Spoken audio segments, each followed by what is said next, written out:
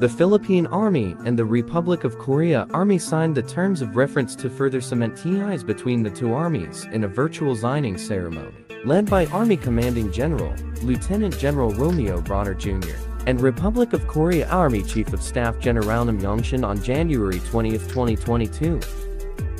Prior to the signing, General Nam congratulated General Bronner for his recent promotion. He expressed gratitude to Philippine Army for deploying forces to defend South Korea during the Korean War.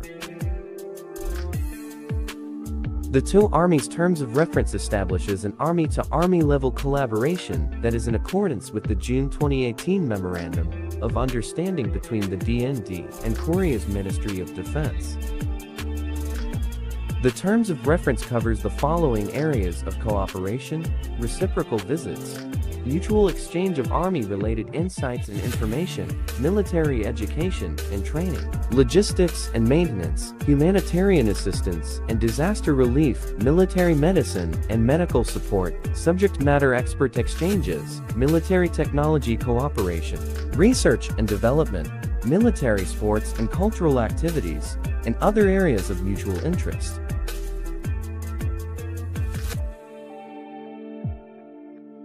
Lieutenant General Bronner conveyed his gratitude to General Nam for Republic of Korea Army arsenal and equipment support to the Philippine Army.